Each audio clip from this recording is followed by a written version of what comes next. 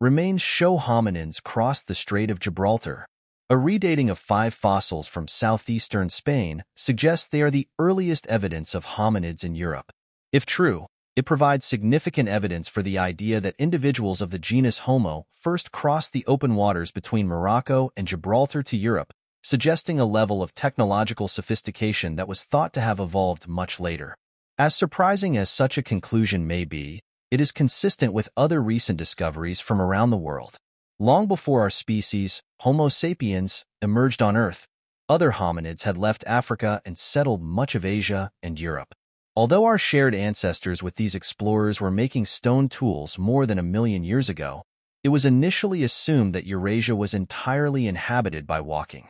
The idea that Homo erectus or his contemporaries could build boats or swim long distances was considered preposterous. If true, the route to Europe would have involved passing through parts of Asia and around the Black Sea before moving west. The remains from Ors, Granada, dated to 1.3 million years ago, challenge that idea because they are older than those from Eastern or Central Europe. Dr. Lluis Gibert of the University of Barcelona is the lead author of a new effort to date the fossils using magnetic records from the sediments where they were found. Magnetic rocks keep track of the direction of the magnetic field in which they were formed.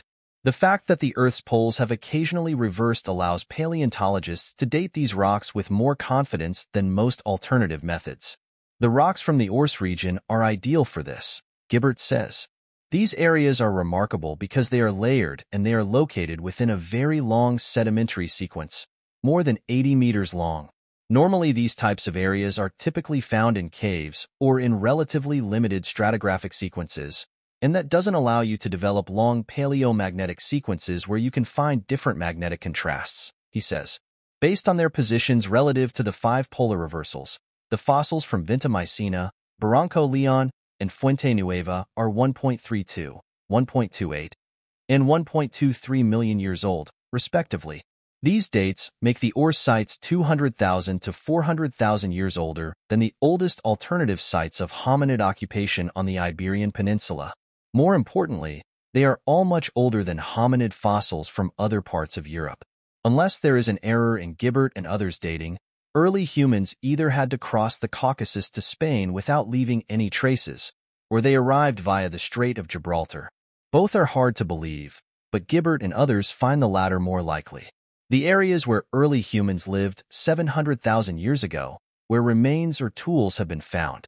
Possible migration routes, especially the routes by which people might have reached Spain, are marked in yellow. See Gibert et al. 2024. We know that hominids can live in a region for a long time without leaving any fossils, or at least none that we find. Yet if humans had spread across southern Europe for at least hundreds of thousands of years, we would expect to find something.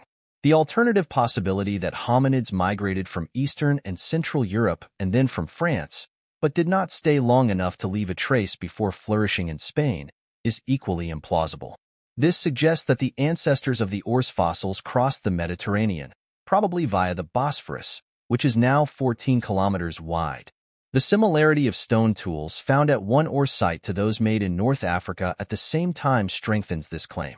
Meanwhile, the earliest evidence of Acheulean technology developed by Homo erectus and continued by Neanderthals lies beneath layers that are at most 1.07 million years old. Between 0.91 and 0.78 million years ago, Acheulean technology appeared in Italy and Spain, suggesting that this was the point at which hominids entered Europe from the east. However, the question of how the strait could have been crossed remains. We know that the strait has occasionally closed, but the last closure occurred millions of years before the arrival of the first humans, making land crossing impossible. However, due to tectonic activity in the region, the width of the strait has grown and shrunk over time, so it may have been shorter than its current width. However, the strong currents make it unlikely that the strait was swimmable at the time, requiring those crossing the strait to have used a boat or raft. But also, how do you survive Homo floresiensis, or hobbits, crossing the Lombok Strait, which is 12 miles or wider? Humans came to Europe when they had the technology to cross sea barriers, like the one on the island of Flores, Indonesia, 1 million years ago, Gibert says. The possibility that early and likely small-brained human ancestors built steerable watercraft is made even more plausible by the wooden survival of Homo sapiens, dating back 476,000 years. If early humans more than 1 million years ago were building boats and wooden houses that could cross treacherous waters, we have to ask, what else could they have done? Equally puzzling is why such highly technological humans never developed some of the technologies and cultural practices that eventually emerged in the Neolithic period.